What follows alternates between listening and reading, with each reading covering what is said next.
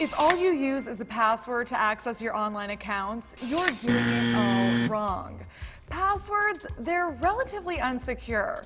If there was ever a data breach and your passwords were exposed, a hacker could easily access your accounts. What you need is two-factor authentication. So think about it like this. When you go to an ATM and you insert a debit card, that's one factor. Then when you enter your PIN, that's a second factor. And together you get two-factor authentication.